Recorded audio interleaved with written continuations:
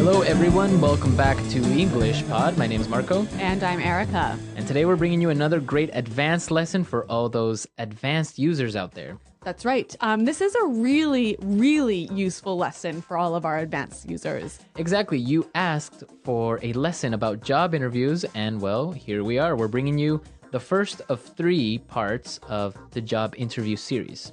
All right. So, Marco, you said it is the first of 3 parts. Right. So tell me, what are these 3 parts? Okay, in this lesson, we're going to be looking at preparing for a job interview. Okay. So everything you got to do before the job interview. Mm-hmm. Part 2 will be talking about your education, your background, your work experience. Okay. And in part 3, we'll take a look at some of the common questions that are asked at a job interview. And so we'll talk about some great ways to answer these questions. Exactly. All right. These 3 lessons will be coming out over the next month or so. Exactly. So we're going to be looking at part 1 today. So let's take a look at some vocabulary preview. Vocabulary preview. Well, we have 3 words here in vocabulary preview that you'll hear in the dialogue in a moment. And the first one is actually not really a word, but an acronym. Right. CRM. CRM. CRM. So, Marco, you are our marketing guy. Tell us, what is a CRM? Well, it's really common in marketing. It stands for Customer Relationship Management. Okay. Or Customer Relation Management. But basically, it's the relationship that the company has with its customers. Okay. So CRM basically has parts like feedback or customer support, problems that they might have, and also information about habits and likes and dislikes from their customers or users. Okay, but I commonly hear this word used as a noun. So something like, can you check in the CRM? Right, there is some software out there that's called the CRM. So Sugar CRM, or many different softwares, which basically manages your database of customers. Basically software that englobes this whole thing. Okay, got it. All right, our next phrase in vocabulary preview, custom designed. Custom designed. Custom designed. Custom designed. So when something is custom designed, it means it's a special design just for you. So it's unique. Right. That's what the word custom means. Unique, like made especially for one person. Right. So you have custom designed or also custom made. Mm-hmm. You see that a lot, for example, in cars, right? A custom made car. Yes. Or maybe a custom built house. A custom built house. Yep. With your specific likes and dislikes. Yeah, your color. requirements. Mm-hmm. Yep. Okay, and our last word, core values. Core values. Core values. Core values. So the core values of a company. What does the core mean, actually? The center. The center, right? Yep. So, and here I think it's like the center or the most important. The most important things the company believes in, right? Right. So maybe respect for the environment. Okay. Or developing their employees. Mm-hmm. Okay. So the core values, the main things that the company believes in. A great phrase for job interviews. Oh, yes. Very good phrase. Okay. So why don't we listen to our dialogue? Erica, what exactly is happening? All right, we're going to be listening to 2 friends, and this guy is getting ready to go on a job interview. So his friend is helping him to prepare. Okay.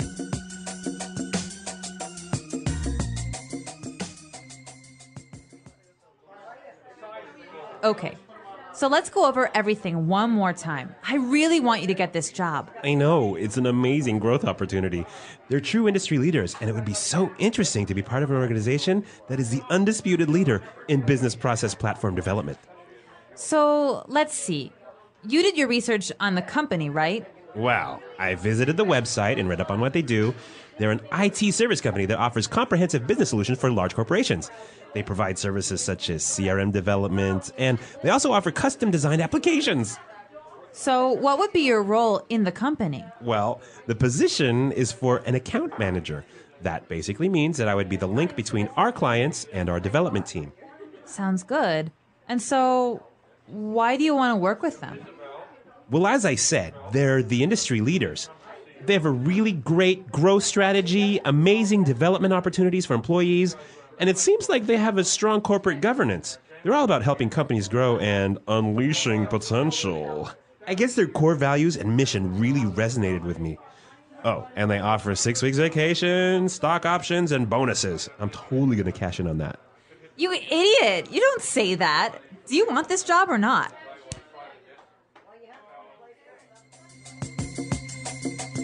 All right, so he was doing great, but in the end, he said something he shouldn't, right? Yeah, I don't think talking about money as your primary motivation for coming onto a new company is really the way to go. Yeah, and we're going to talk about that a little bit later, but let's take a look real quick at some language takeaway. Language takeaway. All right, in this lesson, we have 5 keywords for you from the dialogue, which we hope that you will remember. Mm-hmm. Let's take a look at the first one. Undisputed. Undisputed. Undisputed. Undisputed. So this is kind of a strange word. Let's listen to some examples before we explain it. Example 1. It's undisputed that she's the best person for the job. Example 2. The undisputed truth is that unemployment is rising. No one doubts that. Example 3. He's the undisputed champion of the world. Well, I can understand from these examples that it means there is no doubt. There is no doubt. There's no question. Okay, now let's take a look at our second word, growth opportunity. Growth opportunity. It's a great growth opportunity. Mm-hmm. So it's an excellent chance to improve, right? To improve professionally and also on a personal side, right? Yeah. So talking about growth opportunities, we can also use the phrase a development opportunity. Mm-hmm. And it's the same thing, Yep. right? To develop, to grow. To improve yourself. Okay. Now let's take a look at our third word, read up. Read up. Read up. Read up.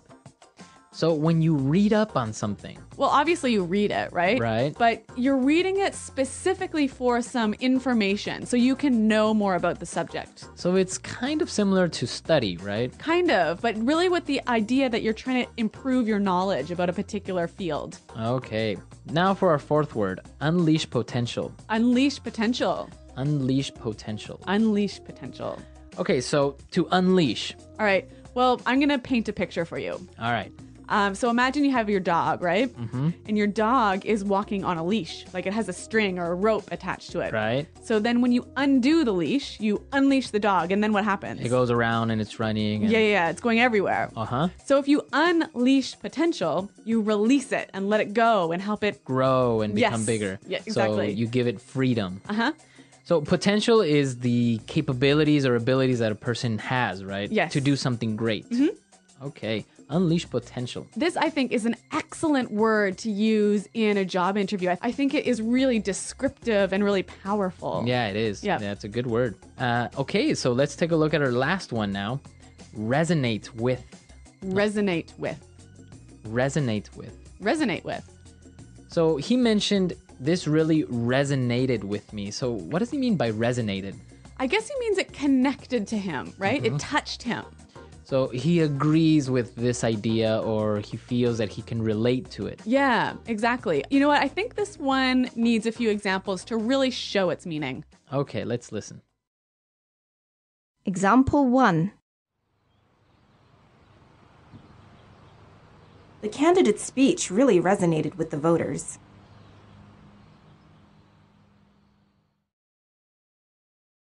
Example 2.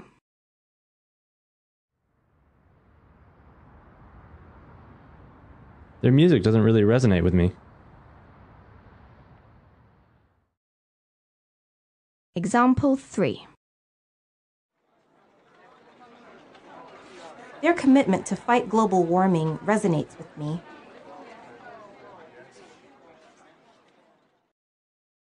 All right, so it's clear now to resonate with, right?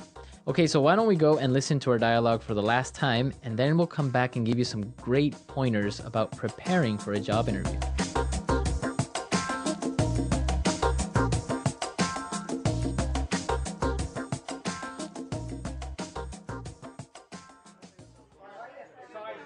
Okay, so let's go over everything one more time. I really want you to get this job. I know, it's an amazing growth opportunity. They're true industry leaders, and it would be so interesting to be part of an organization that is the undisputed leader in business process platform development. So let's see. You did your research on the company, right? Well, I visited the website and read up on what they do. They're an IT service company that offers comprehensive business solutions for large corporations. They provide services such as CRM development, and they also offer custom-designed applications. So what would be your role in the company? Well, the position is for an account manager. That basically means that I would be the link between our clients and our development team. Sounds good. And so why do you want to work with them? Well, as I said, they're the industry leaders. They have a really great growth strategy, amazing development opportunities for employees, and it seems like they have a strong corporate governance. They're all about helping companies grow and unleashing potential. I guess their core values and mission really resonated with me. Oh, and they offer 6 weeks vacation, stock options, and bonuses. I'm totally going to cash in on that. You idiot! You don't say that. Do you want this job or not?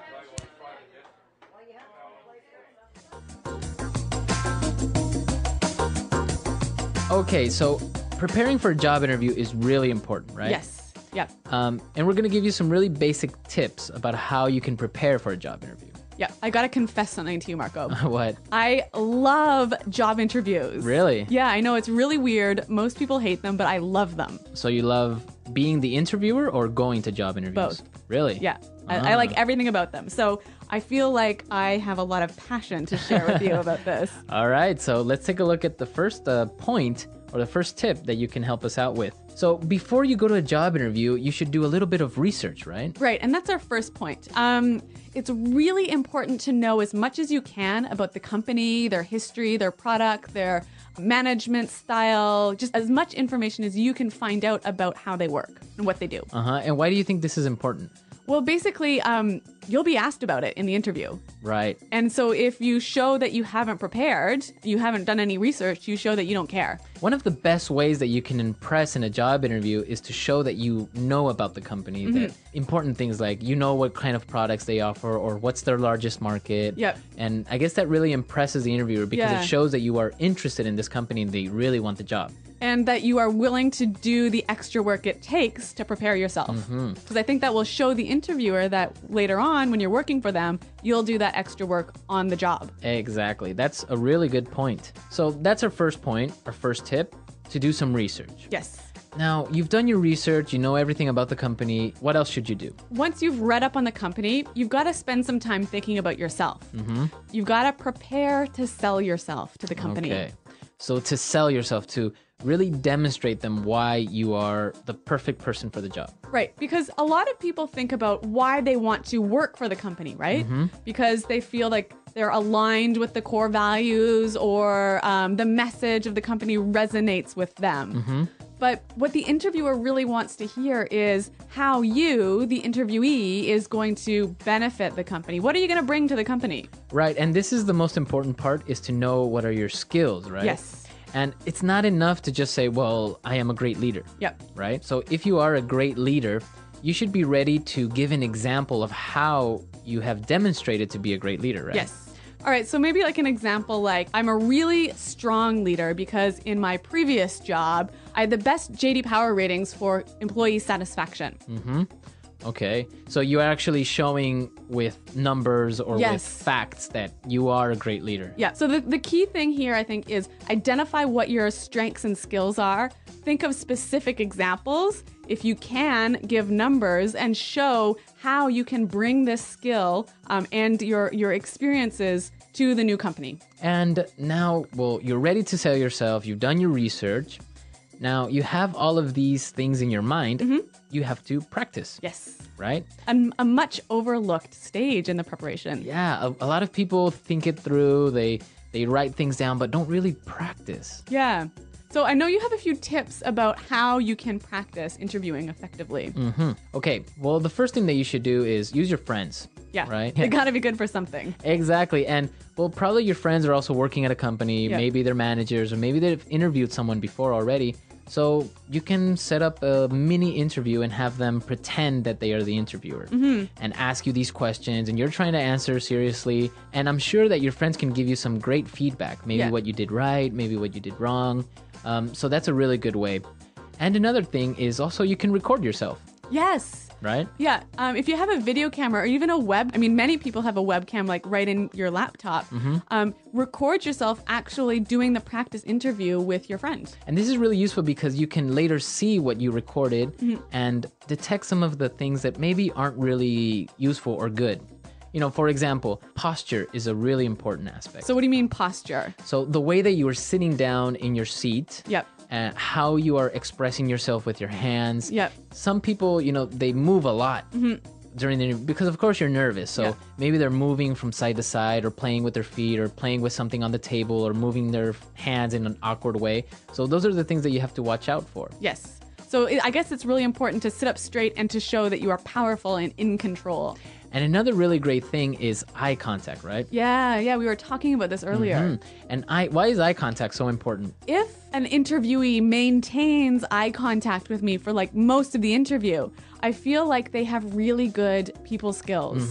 In my opinion, I would say they have a lot of self-confidence. Yeah, I'd agree. Right? Yep. Because if a person is looking down or not looking directly at you, it's either one of two things, in my opinion. It's either they are not confident enough with themselves or they are lying to you. Yes. Right? Yeah. Or also they don't have good people skills. Yeah. Yeah, which is a problem in today's sort of knowledge-based economy. Exactly. So it's really important to maintain eye contact. And one other really important thing related to eye contact posture is the handshake.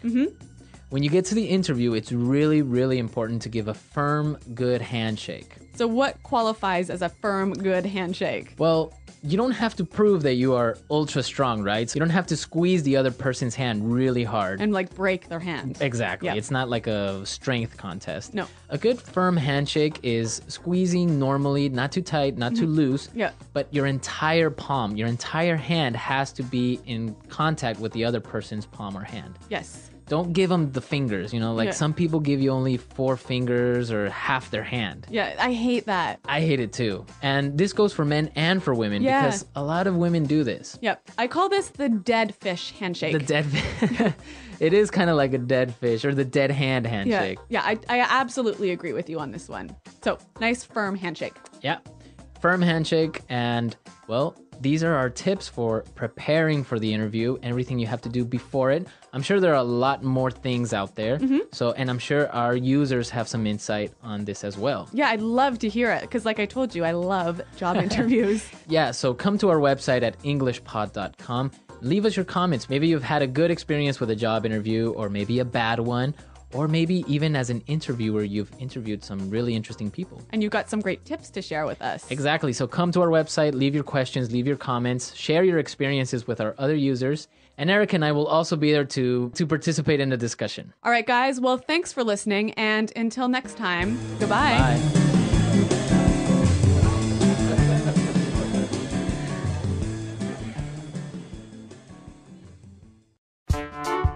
The English Pod Audio Review. Listen to the meaning, then say the vocabulary word.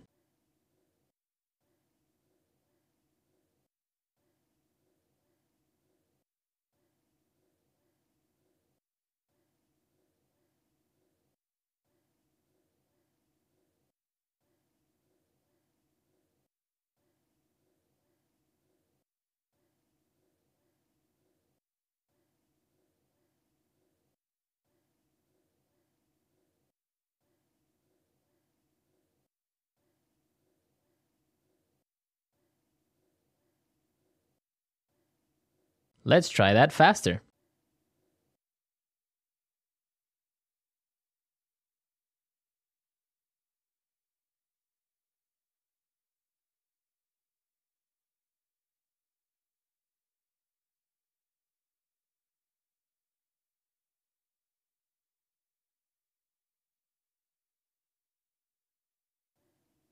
Now say the word and hear it in a sentence.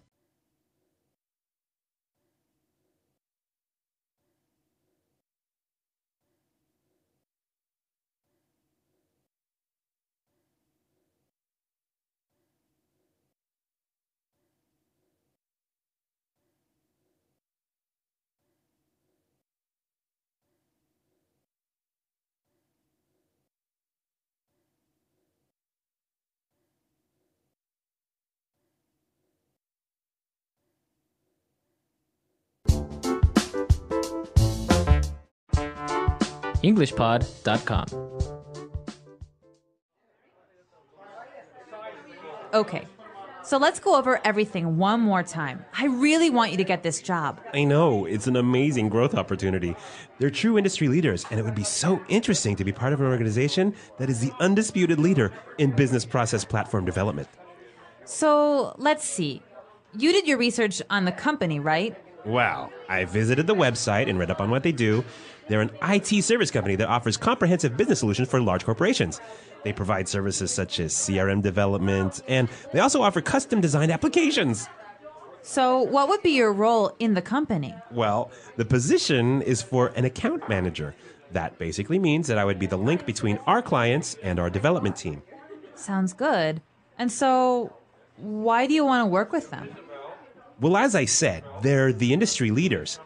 They have a really great growth strategy, amazing development opportunities for employees, and it seems like they have a strong corporate governance. They're all about helping companies grow and unleashing potential. I guess their core values and mission really resonated with me. Oh, and they offer 6 weeks vacation, stock options, and bonuses. I'm totally going to cash in on that. You idiot! You don't say that. Do you want this job or not?